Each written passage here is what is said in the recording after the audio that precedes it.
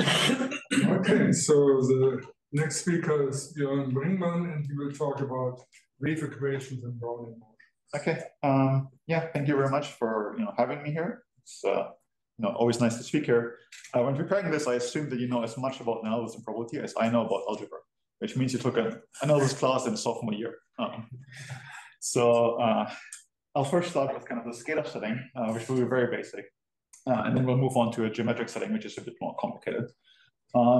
So let me first tell you a little bit about the scalar wave equation. So this is a model that appears kind of all over physics. You can use it to describe acoustic waves, electromagnetic waves. If you open a textbook, you'll often find it first if you want to describe the motion of a guitar string. These are kind of the situations where it occurs. There are many other situations as well, right? So what is this scalar wave equation? Let's consider a real valued function u that depends on time and space. Okay, so time is denoted by t, space by x, and both of these are one-dimensional things. And the TDE for this, our wave equation, is given by the following equation right here. I want that the second derivative in time is given by the second derivative in space. So these things are supposed to be equal, right? So of course, there's not just one solution to this equation. There are many possible ones. But what is true is that the corresponding initial value problem has a unique solution. So what does it mean? Okay, let's assume that we're given a function u0 that only depends on x and a function u1 that also only depends on x. Then there's a unique solution to this wave equation that has initial position u0 and initial velocity u1. What this means is that the function at time 0 and position x should be u0x, and the time derivative at time 0 and position x should be u1x. Right? So it's uniquely specified by these kind of conditions. So just to give you an idea of what this looks like, let me try to click this button here, and everything works. Okay, so I'll press play in a second. So what you'll see is that here is the x-axis, which is the same as x. Here's the y-axis, which is the solution, and then the evolution of time you'll see by me pressing the play button. So here it goes, and we get this very clean, very simple oscillation. I think I started with the cosine, so I'm only showing you one period, and then you get this very nice harmonic motion at time, right? So pretty simple, would be pretty easy to describe, like oscillates in the middle, oscillates at the end, and so on. And so this is roughly what wave equations are supposed to do, right? Okay, so let me pause that. Okay, now we'll introduce the second player here, and at least for the next 2 minutes or so, this is a completely different topic, and then we'll connect them, right? So the second topic is about Brownian motion. This also has a physical origin. So it was first observed by this guy called Bjoern, and he looked at pollen particles which were suspended in water. And what he realized is that these pollen particles were heavily oscillating, and it's very, very irregular. And this is typically what like physicists or biologists, I guess, mean by this. When you ask a mathematician, they mean something related, but maybe a bit different. They mean a stochastic process, right? So for a mathematician, what is Brownian motion? Well, a Brownian motion is a function that is random and depends on x, which satisfies certain natural probabilistic properties. Okay, so one can define this. You just write on kind of a list of probabilistic conditions that you want. But this, I think, would be a bit too technical for this talk, right? So I'm not going to give you a precise definition. All I'm going to show you is a picture, right? So this here is a sample of a Brownian motion, and you see that you get these very irregular behaviors, right? So it kind of goes up and down, and it does so independently of the past, more or less, right? And what I want to highlight is that this is kind of a sample of a Brownian motion. It's not the Brownian motion, right? So if you think of like, I have a random dice in my hand that I can throw as often as I want, right? But instead of getting a number between 1 and 6, I get a random function. Right? And I kind of threw it once and I got this function, but I could throw it again and I would get a different function. Right? Okay. So let's connect these two things. So we now want to look at kind of a wave equation with Brownian initial data. Okay, so the question I want to ask is the following. Okay, let's take our initial position, u0 as a Brownian motion in x. Then what happens to this Brownian motion as I solve the wave equation? Okay, I should also tell you what the initial velocity is. I'll ignore this for now. But this is roughly the question, right? And this is somewhat specific, but you can put this into a more general framework. For instance, much more generally, you can ask, okay, I have something that's random. I have some kind of PDE that I then solve. And what happens to this randomness as time goes on, right? Does it become more random, less random? What exactly happens here, right? In this generality, there's no way I could possibly answer this. Depends on the type of randomness, depends on the precise PDE. But this is kind of one instance of this question, right? Which one can actually, in some sense, answer. One question about your movie. X is in a compact space. Yeah, so I chose periodic data, okay. And therefore I only show you one period. Otherwise, it would have gone away. Yes, yeah. Which is what I was expecting. So. So if you don't have any decay, it doesn't have to go away. Well, not if you play the guitar. Right? Not if you play the guitar. Yeah. Oh, Okay, so let's look at another video that hopefully illustrates this. So it's pretty much the same video as before. You see the x-axis, you see the solution on the y-axis. All I change is the initial data, right? So we now start with this Brownian motion. And you need the two data to start. yes, so the initial velocity is what's called white noise.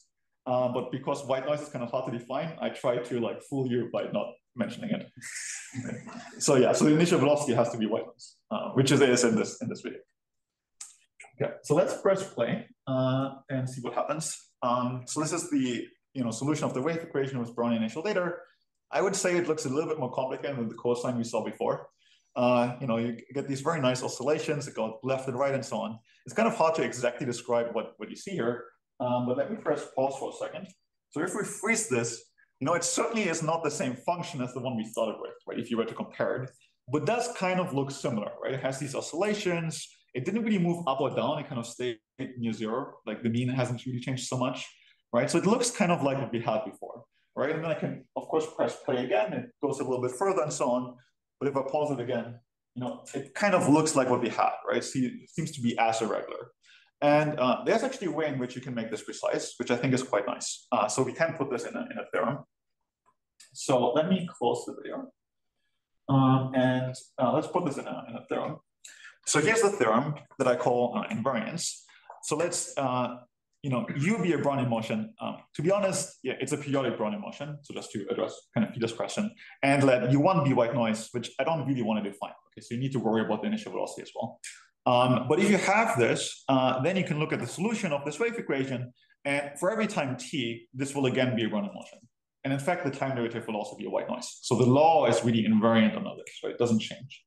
So maybe just to connect this to Shira's very nice talk, the reason why you actually might care about proving this is because then you can use the Poincare recurrence theorem. So that would be one of the motivations why you might want to prove this. Okay. So yeah, just to describe this again, like of course the solution kind of moves, right? That what we saw, but the law doesn't change. It remains a Brownian motion, right? So maybe a few words about the proof.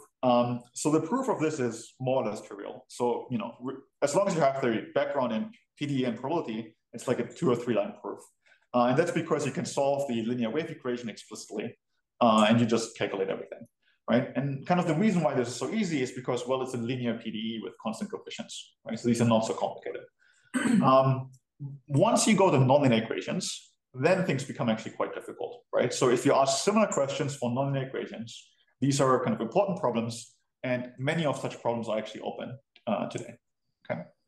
So let's kind of leave this scalar setting. We'll move to like nonlinear equations, and the nonlinearity will kind of come from geometry, right? So we'll now move to the geometric setting, and this will also be nonlinear. Okay. So I first need an analog of the wave equation, and that will be the so-called wave maps equation. So just a few words about the setting. I just take a Riemann manifold mg. And what I now want to look at is a function that has 2 real valued inputs, which are still time and space, right? They're just real valued. But the thing that has changed is that I now map into a manifold and I'm no longer real valued, right? So that's where the geometry enters. And then you can write down a natural wave equation in the setting, which is the so-called wave maps equation. And in local coordinates, it looks like this, right? So UK are the coordinates. And then the reason why this is a wave equation is because, well, this part of the equation is the same as before, right? But then I have these nonlinear terms right here. Okay, so these gammas here are the Christoffel symbols. It's not so important what they are. Some linear functions of u. And here you have a quadratic derivative nonlinearity, which makes this kind of really hard to deal with. Right? This is somewhat complicated PDE. So there are other ways to kind of define this, more intrinsic ones as well. But I just want to show you a picture because I think that helps. Okay, so I would have liked to show you a video, but these are actually really hard to simulate. So the picture is kind of the best I could do. Is it periodic R, or do you want to be periodic again? So if I give it periodic data, it will stay periodic. So I think here, you don't see it because it's hidden in the back of the sphere, but I think I gave it periodic data. So here, I think I started with this red curve that you see. And then I let it evolve, which is very regular, kind of like the cosine that we started with, I guess. And then I kind of computed some solutions here. So these kind of lines in different colors correspond to the solution at different times. And you still see these kind of oscillations. So here it goes up, here it goes down. That are kind of the cornerstone of wave equations, say, right? But now, everything has to lie in this manifold, which is where the nonlinearity comes from. Okay, so this is the wave equation. The other thing we'll need is Brownian motion. So you can actually define Brownian motion manifolds. Okay, so the same setting, you just take a Riemannian manifold, and there's a natural Brownian motion on this manifold, and I'm not the first person to study this at all. Okay, so this is a very central object in stochastic geometry that has occupied people for decades. Okay, maybe just one comment for the experts. All you do in your definition is you change the Laplace operator to the Laplace-Brownian operator, and then everything works. So at least in the way to define it. Again, I didn't give you the definition before. I'm not going to give you the precise definition here. I just have a picture. So here you no longer can see x. So I only plotted like the image of the Brownian motion, right? So each point here that is in red corresponds to some x value, but you don't see exactly what that x is, right? So here I think I started down here, and then you get these very irregular motions. And I think when I stopped the simulation, I was here. So in fact, I don't think this is periodic, but you can do it on the real line as well. So we have our waveforms equation, we have our Brownian motion. Now we want to combine them, right? So we want to ask the same question as before. I want to take my initial position to be a Brownian motion of this manifold, and I want to ask myself, okay, what happens to the solution of this waveforms equation with this data? Okay, and that's a kind of difficult question because I have a nonlinear PD and I have a very, very low regularity data, right? You saw how irregular it is, right? So there's two theorems on this. The first one was obtained in joint work with Jonas Luhrmann and Giulio Stafilani about 2 years ago. And what we're able to do is the following. We just consider a general compact Riemannian manifold, so we made very few assumptions on the geometry. And we were able to prove what's called local apposedness. Okay, so we were able to show that this solution exists at least locally in time, which is kind of the first thing you would want to prove, right? And for nonlinear PDs, that's very much not trivial. But of course, it's kind of not really the answer to the question we wanted to do, because what we wanted to do was get the analog of the result that we also had in the scalar setting. Right? So we want to prove invariance and also global robustness. So we need to know that the solution exists for all times. And do we have the same principle that the evolution somewhere does not depend on what happens far away? Yeah. So still have finite speed of propagation, exactly, which enters very heavily into the proof actually. So very recently, so a couple of weeks ago, I was able to prove this. So in a recent paper, I was able to prove global opposite invariance. So really kind of the analog of this theorem that we had before, but I had to make some stronger assumptions on the geometry. So I was only able to cover the case where M is a compact Lie group with a bi-invariant Riemannian metric. There's no smallness condition. There's no smallness condition. Okay. So what are other conditions which guarantee you global well-posedness? In this setting where you take Brown initial data, this is, I think, the only theorem. So if you take smooth data, then we know much better. But for this Brown initial data, I think that's the only theorem. And there is some weak form of telling what solution of the differential equation. Yes, so that's a very good question. You have to make sense of, well, the derivative itself is not classically defined because it's not differentiable. And then what really gets you is the square, right? So the quadratic linearity. So you have to, be very careful on how you define this, but you can give a sense to this. Okay, so that's the theorem. So let me end on a slightly different note. So the way I kind of built this talk is I went from one example to the next. So that's how I designed it. But I also want to show you just on one slide that there's kind of a bigger picture. Okay, I want to take a slightly broader view. Right, so I gave you these specific theorems, but you could really ask questions like this in very, very many contexts. Okay, so what we were talking about was kind of the wave equation setting, but you could also just ask about the measure, which in our case would be Brownian motion, but different questions would be different measures. You could ask similar questions for stochastic heat equations or for Schrödinger equations. So these would be like the prototypical ones. So we were talking lately about this kind of manifold valued setting. You could also ask questions about the scalar setting. Well, if you have a linear equation, it's not so interesting, but you could add a nonlinearity, like a power type nonlinearity, then it becomes very interesting. You could move to other geometric settings. So you could look at things that are connection valued, you could look at things that take values in the space of Riemannian metrics, and all of these you can study. So basically, like any cell here is really kind of its own Mises direction and contains actually more than one problem because there are many things you could vary, like the dimension of your domain, for instance. Right. So there's a lot that kind of you can relate here. So just to highlight a few things, the talk was here, right? So we were talking about wave equations in the manifold value setting. If you were here 2 years ago, which I at least think all the permanent faculty were, I gave a talk about kind of this setting about 2 years ago. So just to connect this. And then we just end on a name drop. I'm sorry about this. So if you want to study the Yang millennium problem, that would be here. Okay, so Yang millennium problem is about the construction of one of these measures, more or less. And I think it's fair to say we are very far away from solving that, but I think that's okay. Yeah, so thank you.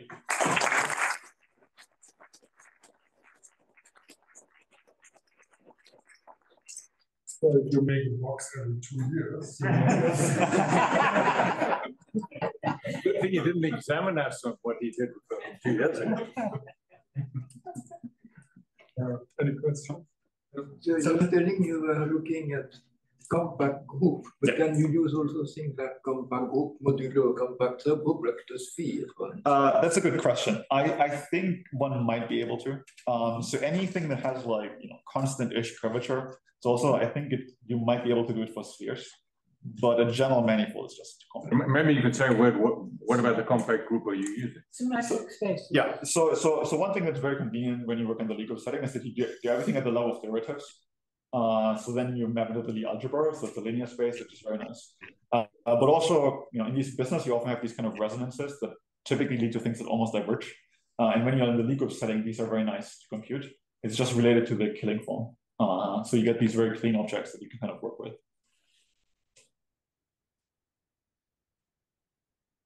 Karen, you had a question. No. Oh, no. I have a question. Oh, yes. When you're saying local global wilfulness, is that intended in the probabilistic sense? Yes, yeah. So what you can show is so local actually is kind of local in space-time. So basically what it says is like you take your large interval, so it's like below the whole real line, and then you can solve up to small time tau, and with a probability that gets better as tau goes to 0, exponentially so. Yeah, so all of this is probabilistic. Yeah, but this is all in one space, one time. Yeah, so everything here is in one space. Yeah. So there, you really can't get much of anything if you go up in dimension, right? Yeah, so for this wave maps model, it would be quite difficult to go up to dimension 2 because that's the energy critical case from the deterministic theory. But you could study other models. So for instance, like the scalar case, you can do in many dimensions. Yang-Mills, you would believe to be able to go up all the way up to 4, at least for the parabolic one. But that also we don't really know how to do. So like there we are we can kind of do dimension 2, maybe dimension 3, depending on what kind of question you ask. But as long as you're below the scale. Yeah, but so the kind of forcing is always so rough that it puts you into regularity that you are below the deterministic scaling range. Parabolic would be very different. Yes. It would get regular. So when you in this kind of setting, when you talk about parabolic equations, you actually always mean the one that has stochastic forcing. So like the deterministic flow would be smoothing, but you kind of reinsert randomness at every time, and that kind of keeps it from getting smoother.